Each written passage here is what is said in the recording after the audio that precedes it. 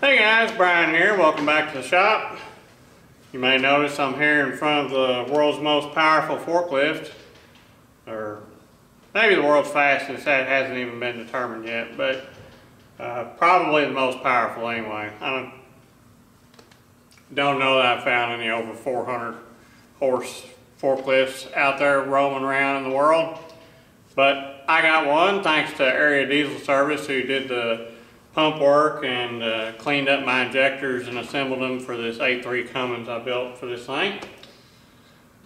So I got in contact with them 6 months ago or maybe more. As you're probably aware, there's supply chain issues in the United States right now as far as getting stuff. So a lot of these parts were back ordered for a long period of time before they were available, the particular ones that I wanted. And if there's interest in how I went about deciding what I wanted, there's a little math involved, a lot of previous experience involved, and a little bit of playing with some computer programs involved. But anyway, remains to be seen if what I think it's going to do is what it winds up doing. But only one way to find out is to get to it. So called my buddy Curtis at Area Diesel Service and told him the parts that I was interested in, and they got them on order for me. And I've got some other parts too. These are just common 3.5-inch exhaust components. These will be the inner stage piping for my setup. It goes with this John Deere heavy duty intercooler boot. I want flex in it, so I don't want it totally hard piped, but I want it as hard piped as possible, so there's less places that it can blow out. When you start making big boots, it can be a big issue blowing boots out or blowing them off or whatever. So the fewer places that that's possible, the better in my book. But you still gotta have flex because all this stuff moves with heat and whatnot. And this is not a race setup. This is a daily driver setup / tow rig setup. So we're going for usable horsepower and street friendliness with this setup. I like instant response. Lag pigs are not for me. So you may have already seen a video on Area Diesel's page doing the machining for the exhaust housing for this turbocharger, because it's a configuration that can't be bought unless you contact somebody like Area Diesel and tell them what you want, and then of course it can be bought because they can make you one just like what I got.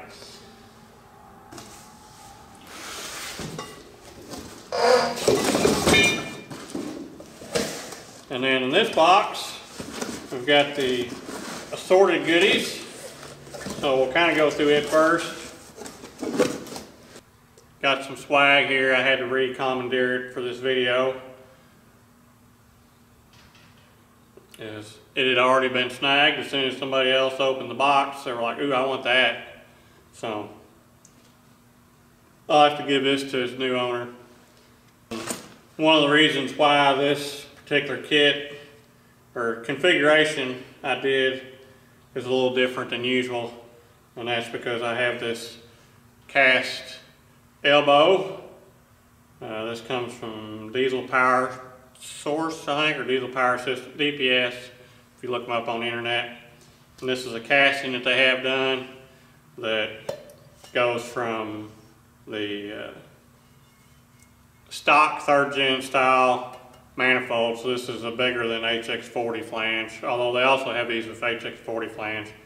But I wanted the bigger flange for what I'm doing. I think it's more stable.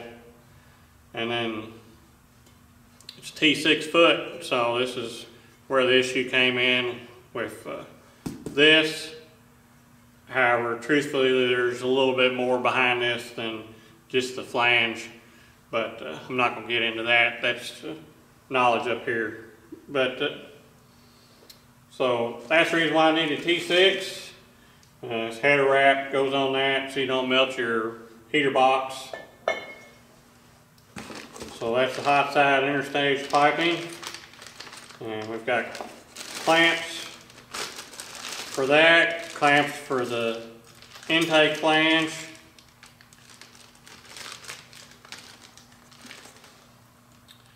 This is the little weld to these pipes coming off the turbocharger. I'll skim that down a little so it'll slip up in there. That'll make welding that out nice. So this flange, these flanges and clamps, this is all part of the Axis turbocharger stuff, available from Area Diesel. That's a 5-inch downpipe, fits the exhaust coming out of the low pressure turbo. Clamp goes with it.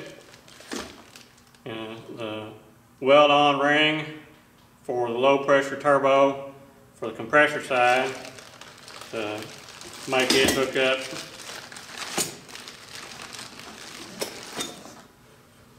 to the flange that attaches to this.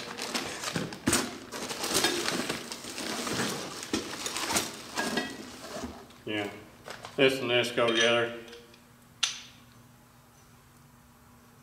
So that'll be the connection at the low pressure turbo, and then go to this piping into that hose into the face of the high pressure turbo, and the high pressure turbo uses the standard factory configuration coming out. So that's what it'll be for now. If I have a lot of problems with it blowing apart, I'll address that as need be in the future. But for now, this should get all that plumbed up, squared away.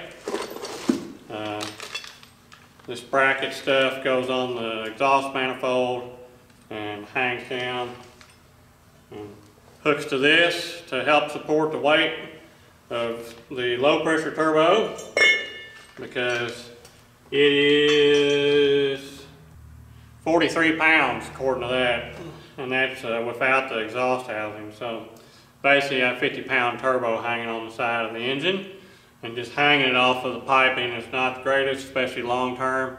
You might get by for a race truck, but long term beating down the highway, you probably break up the piping.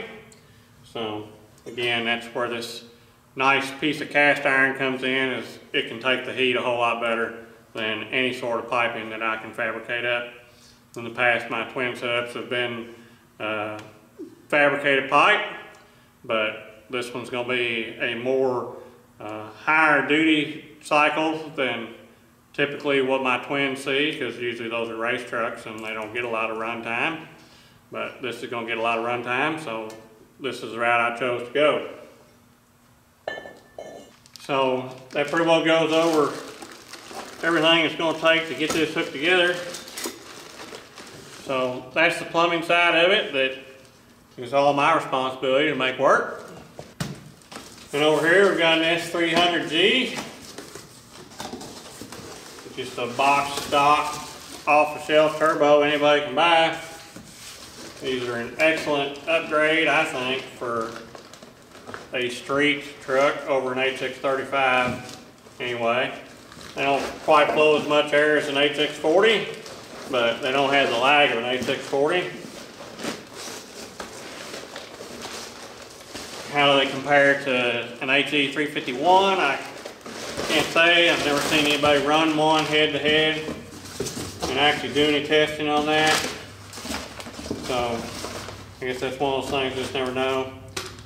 These are a more robust turbocharger than an HE351 is, I think. Although they're really tough. But these S300s are pretty tough too. And this is the Beatty S300. It's got the small compressor cover in the S3 family. However, this particular turbocharger has a very high pressure ratio map in this frame class of turbocharger. And what that means is it's good at making cool air at high boost pressures, which is important because 5.912 valves don't flow a lot of air, so they need more pressure to make power than they need air flow. So putting a big turbo on that flows a lot of air like a 66 is usually not, in my opinion, a good solution, because unless you're revving it way up, it's not going to have any power because the flow isn't there to take advantage of the compressor. So you're not going to push that 66 like you can this 57.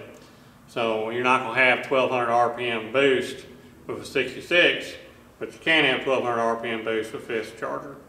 So that's what I'm after, particularly with my 307 gears. My truck runs very little RPMs, and we're trying to get 20 miles a gallon, because even after the injector change I did a while back, I'm stuck right there at 19. I haven't been able to do any better average than that, driving around in the hilly part of the country where I live. If I was in flat of Indiana or Illinois, I could easily break 20. But it's hilly around here, and it takes more fuel to go up and down hills. That's going to go on the manifold, and I may just for testing purposes throw this on strictly as a manifold and run it, because I have the ability to do that, being that this is a direct bolt-on, just to see how much of a difference it makes over the 35 before I flip the manifold and put it in a twin kit. So should time permit, that'll be what I'll do. I'll try it, and then I can report how it works. And that brings us to the power maker here, or the key to lowering the EGTs. This low pressure turbo.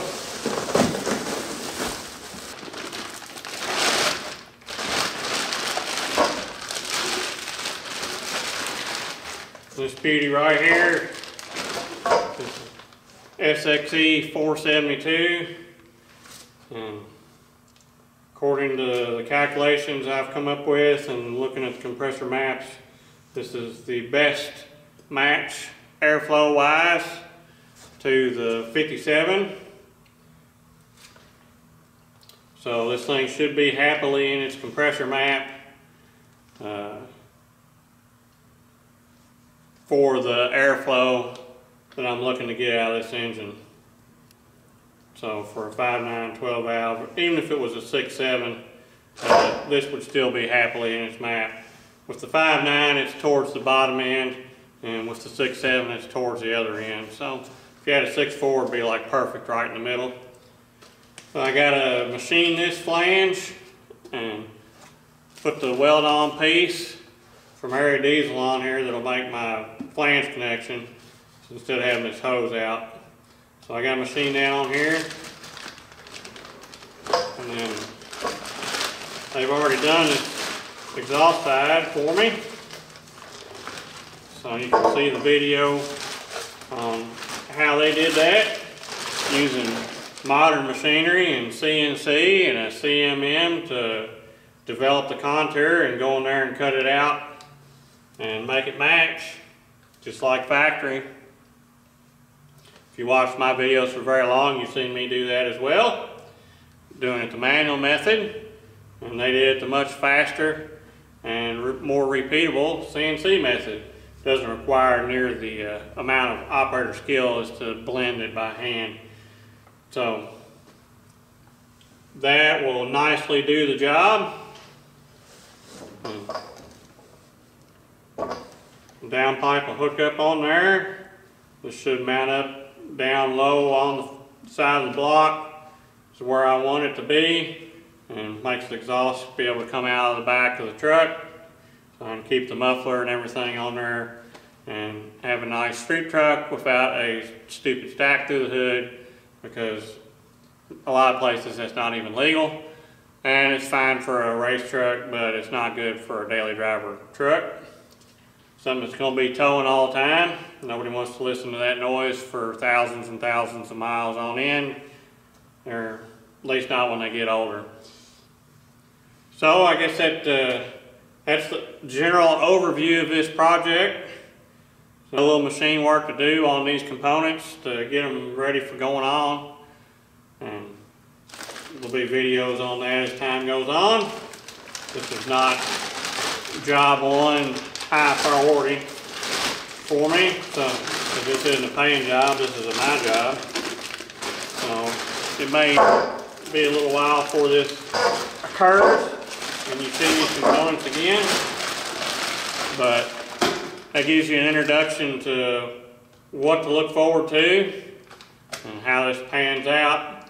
So be sure you go over to Area Diesel's page and not only watch the video on how they did this to see the difference of how CNC does it versus how I do it, but also be sure you subscribe to their channel, and that helps them out, helps me out, and helps me to be able to make more content along this kind of line for you guys. And if you want to know the more technical background of how I chose this, get into that in the future, but probably make sure that it works like I think it will first. That way I can back it up and say, well, yeah, if you do it like this, it'll perform as expected. So with that, hope everybody has a good Christmas. Thanks for watching, thanks for subscribing, I'll catch y'all later.